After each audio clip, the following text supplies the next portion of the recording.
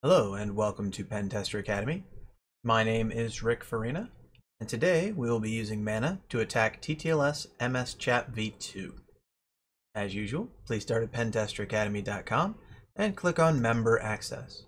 From here, access Attack Defense Labs. Scroll down along the left-hand side until you find Wi-Fi Attack Defense and Live Cracking. Today, attacking TTLS-MSCHAPv2.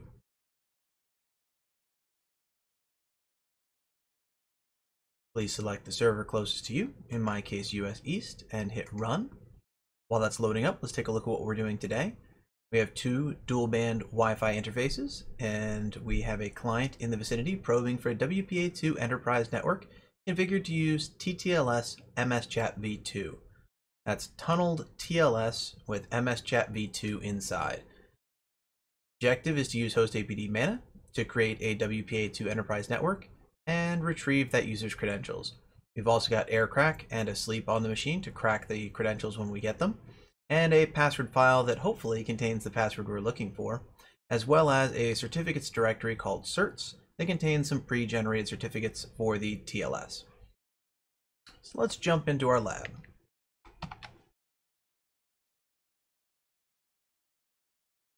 Once the lab is up and running, we can run airmon-ng, check out our interfaces, or we can run iwdev. In this case, we've got two Wi-Fi interfaces, just like promised, so we'll use one for the host APD Mana and one for monitor mode to see what's out in there.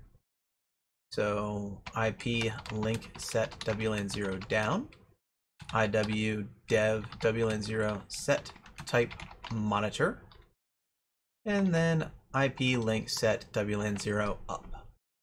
Now that we've got it in monitor mode, we can run aerodump ng band abg WLAN0 so we can scan all the bands and see what we have available to us in the airspace. Right now there are no visible clients, but we do have a nice Wi-Fi, we have no visible access points. We have one nice client looking for a consulate, and we'll grab that SSID and we'll start seeing what else we've got ready to go. So on this box we also have the 100 common passwords that we were promised, and a folder called certs, which contains all of the certs necessary for host APD to do tunneled TLS. So we'll open up mana.conf and make ourselves a nice config file. Start off as usual with an interface. In this case we'll use WLAN1 since WLAN0 is already in monitor mode. SSID will be copy and pasted from our aerodump window. And then we've got our standard host APD boilerplate stuff. Hardware mode equals G, channel equals 1, auth algs equals 3, WPA equals 3. This stuff's all available in the example config file, but you kind of get used to it after a little while.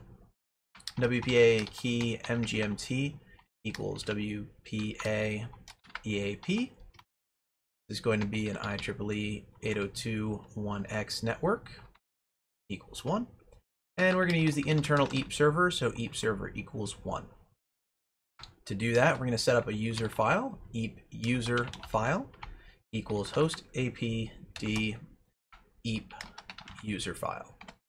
And then we're going to throw the certificates in there. CA cert equals root certs ca.pem, server cert equals root certs server.pem. Private key for that cert is root certs server.key, and the DH file is root certs dhparam.pem. Okay, that's all your host APD config, all of the regular basic stuff to load up a network and let a user connect. But we need a little more than that if we're going to crack that user's credentials. We want to enable some Mana specific features. In this case, we're going to do Mana WPE, or Wireless Ponage Edition, which turns on the basic set of Mana patches that does the man in the middle and drops the credentials into the log file. We also want to do Mana EAP success. This is going to tell the client after they send their username and password that it was successful. We have no way to validate their password or any of the credentials whatsoever, so we're just going to send back a status success and say, no, it's totally cool, no problems at all, you definitely can log into this network. Last but not least is mana cred out. We're going to give it a file, hostapd.creds, to dump the information that it logs into. So the main log will have all of the usernames and passwords or usernames and hashes streaming through it, but this is going to create a file specifically to contain just that information so that if we have a lot of users in the airspace or something like that, we don't get overwhelmed with the amount of logging. Now we're going to create the file hostapd heap user. This is the user specific configuration file, the users being the people logging into the .1x server. For this, we're going to do star, that's everybody, and then we're going to start defining what they're allowed to use. So peep, TTLS, TLS, MD5, GTC.